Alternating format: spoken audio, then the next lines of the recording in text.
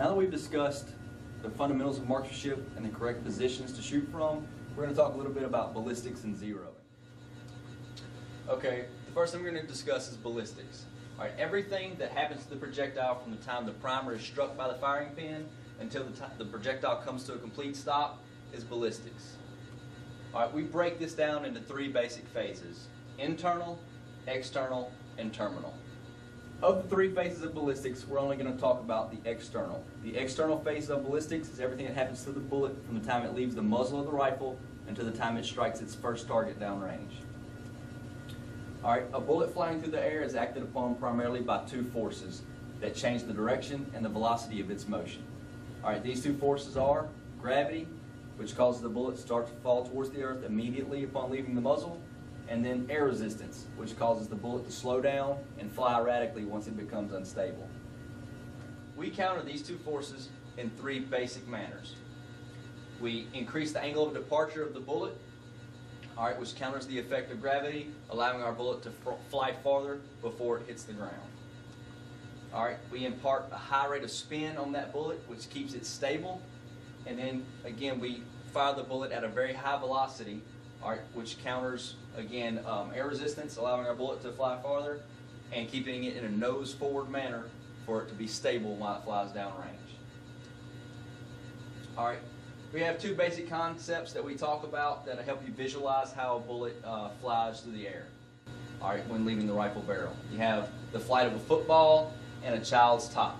All right, as you know, if you're going to throw a football on a very short pass, you can pretty much throw it directly to the person you're throwing it to for over a short distance. If you have to throw it farther down range, you have to increase the angle of departure, lofting the football higher in the air, allowing it to fly farther before it falls. All right, and then you have a child's top. As you know, if you set a top on a table and spin it very quickly, it stays stable for a very long time. If you bump that top while it's spinning at a high rate of speed, it rights itself and stays pretty stable. All right, once that top starts to slow its rotations down, it becomes very unstable and eventually will just fall over. All right, a bullet does the exact same thing. We spin that bullet with a high rate of speed, keeping it pointed, nose forward, going down range until it slows down enough to where it becomes erratic. All right, so now we discuss line of sight. All right, what a shooter sees behind the sights can be illustrated by drawing a straight line from the rear sight to the front sight to the target. All right, this is nothing more than your line of sight, what you're going to see through the sights. Okay. The next thing we're going to talk about is the line of bore. All right, this is an imaginary line drawn from the center of the bore all the way straight to the target. All right, if the bullet wasn't affected by gravity or air resistance, this would be the path of the bullet straight to the target if it were a laser or you're shooting in a vacuum. All right, and next we have the path of the bullet. All right, trajectory is the path the bullet will take when fired from the barrel. All right, as you can see here, with the line of sight and the line of bore are parallel, the trajectory of that bullet will fall short of the target if you do not increase the angle of departure. All right, so as you can see in this illustration, the bullet starts to fall towards the earth immediately upon leaving the muzzle. Okay, again, this is what happens when the bullet leaves the muzzle, when the barrel and the line of sight are parallel to the ground. It begins to fall as soon as it comes out of the muzzle. All right, so now that we have these three parts of trajectory, what has to change in order for us to be able to engage this target at 300 meters? All right, we have to increase the angle of departure. All right, raising the muzzle will increase the angle of departure, allowing the bullet to impact farther down range. All right, if you raise the muzzle without moving the sights, it would be very hard for you to see through the sights and still look at the target, see the target through the sights. All right, therefore, in order for us to be able to aim at the target and hit our target, we have to zero the sights to where the line of bore and the path of the bullet intersect. Therefore, to be able to aim at the target, the sights must be adjusted so the muzzle will be elevated and the line of sight will still be on the target. The distance the muzzle is raised by moving the sights may not be noticeable to the naked eye, but even at 25 meters, the muzzle will be elevated slightly. This is a very drastic example of what it looks like from the side. As you can see here, the angle of departure is increased, allowing the path of our bullet to cross our line of sight at 25 and 300 meters. All right, with the M16, M4 family of rifles, it just so happens that the path of that bullet crosses the line of sight twice, being at 25 meters and at 300 meters. This is what allows us to get a 25 meter zero, and it consequently being a 300 meter zero as well. At about between 150 and 180 meters is the highest part of the trajectory of that round. It's normally about 7 to 10 inches above the line of sight at that 150 to 180 meter mark. All right, so therefore when you're shooting at targets at that mid-range, it's helpful to aim just a little bit low on that target. All right, so what is zeroing?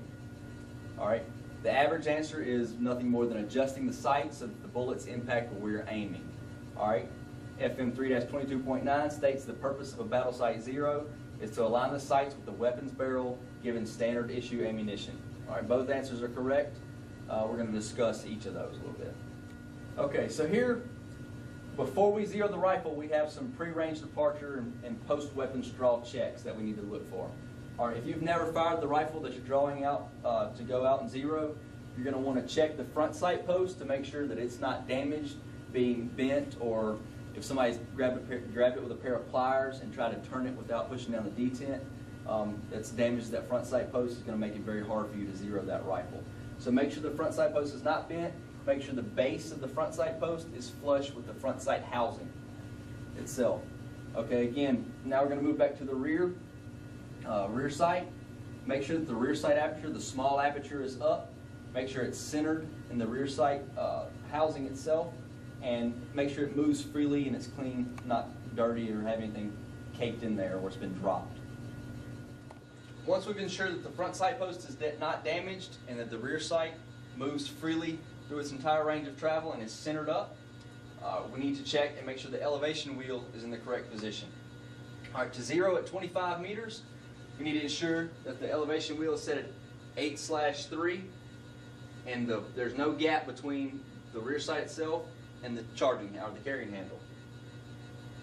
All right, for the M16 A2 rifle, we all know that you need to zero it at 25 meters at 8/3 plus 1. For the M4s, you need to leave it on, so it would be 6/3 for that carrying handle. All right, on the backup iron sight, all right, make sure that the armor mounted the backup iron sight in the very last slot on the upper receiver. It needs to be in this slot in order for the sight system to work correctly. All right, for zeroing the backup iron sight on an M4, it needs to be on the 300 notch. So you'll move your elevation to the 300 line. All right, for zeroing the backup iron sight on an A4, you need to put it on the little white line in between the 300 and the 400 yard settings. All right, so the Army has developed two methods for engaging targets based on the following two scenarios. You have your unknown distance, which is your battle sight zero, on your iron sights, your M68, your EOTechs, and so on. And then you have your known distance, which is called bullet drop compensating. All right, your iron sights can also be used as a bullet drop compensator. Your ACOG, your LCAN, your Mark IV scopes all have ranging reticles built in, which allows you to compensate for the drop of that bullet. All right, to achieve a battle sight zero, all right, if you're able to, you can use a bore laser to basically get the sights lined up so they're on paper at 25 meters. This keeps you from going out to the 25 meter range, firing your first group, and not being on paper. All right, once you get to the 25 meter zero range, all right, you have to zero that rifle at 25 meters, meaning you manipulate your sights to where your point of aim is center mass on the target, your groups are coming up centered in the silhouette. All right, next you need to confirm and refine your zero at actual distance, meaning at 300 meters. A 25 meter zero is good to have on the rifle, but as you'll see when you move to the 300 meter range, that zero could be off by several inches one way or the other, and you couldn't tell at 25 meters. All right, if possible, you need to engage targets from 100 to 300 meters to ensure that that zero is good, to make sure nothing crazy is going on, you're not out the left or out the right or too high or too low. If you shoot targets at each known distance from 100 to 300 meters, you can ensure that your zero is solid and you won't have any trouble with it. Okay, this is how a battle sight zero works. All right, a battle sight 0 allows you to aim center mass on your target and achieve a hit from 0 to 300 meters. All right, as you can see, the first place the bullet crosses our line of sight, again, is at 25 meters. It'll be point of aim, point of impact. Again, around that 180 meter mark is where the bullet's at its highest point in trajectory, and it's going to be about 7 to 10 inches higher than your point of aim on that target. And then that bullet's going to come back down and cross your line of sight again at 300 meters, letting you achieve a point of aim, point of impact hit on that target. All right? At 300 meters, again, your point of aim, point of impact. At 350 meters, you're going to be about 8 to 10 inches lower than your point of aim. And then at 400 meters, you're going to be a full 15 inches or so lower than your point of aim. You can still achieve a hit without manipulating the sights at all, but it's going to be lower out at 400 meters. All right, this is just a representation of how that bullet flies through the air and where it will impact those targets at each distance. Okay, now we have two basic sight pictures. One, the picture on the left, the front sight post is centered on the entire target, including the head. All right, this is what most people see as center mass. The other thing that people see as center mass or call center mass is holding center mass of the body of the target, not including the head. All right, either one of these is correct. They're both center mass. All right, the important part of holding a good center mass hold is to ensure you do it the exact same way every single time. I personally prefer center mass not including the head. It's the biggest part of the body. At 300 meters, a lot of times the head of the target can get kind of distorted and you can't really tell, but you can always see the bulk of the body. So aiming centered of that bulky body allows me to hold center mass very consistently from shot to shot. Again, the most important thing you can do is be consistent with either hold that you use. This is going to allow your 0 to stay the same from time to time on the rifle range from shot to shot. All right, so make sure you're holding the exact same hold each shot. All right, so when zeroing at 25 meters, we emphasize shooting 5-shot groups and zeroing low in the 4-centimeter circle on the center of the target. All right. What this does, zeroing low in that circle, ensures that on those mid-range targets from 150 out to 200 meters, that the shooter's not going to shoot over the shoulders of the target. Those are the targets most commonly missed on the pop-up qualification range.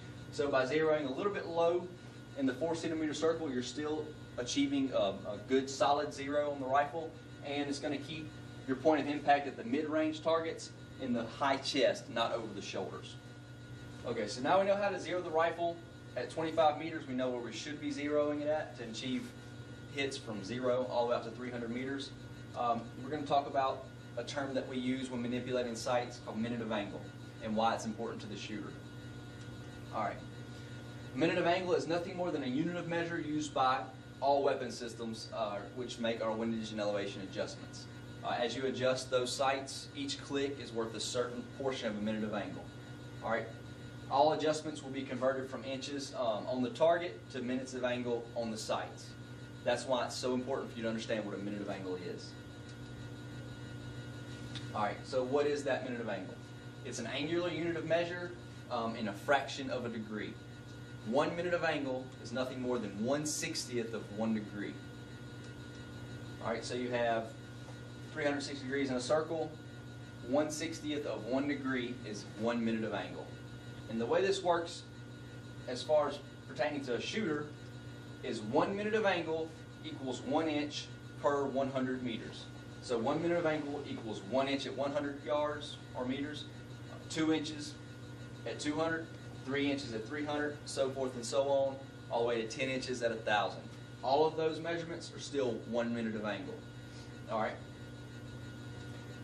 Each click on your sight system either moves a half minute of angle or a full minute of angle, depending on which direction you're moving in. We're going to go through that a little bit later on and tell you what each click on each sighting system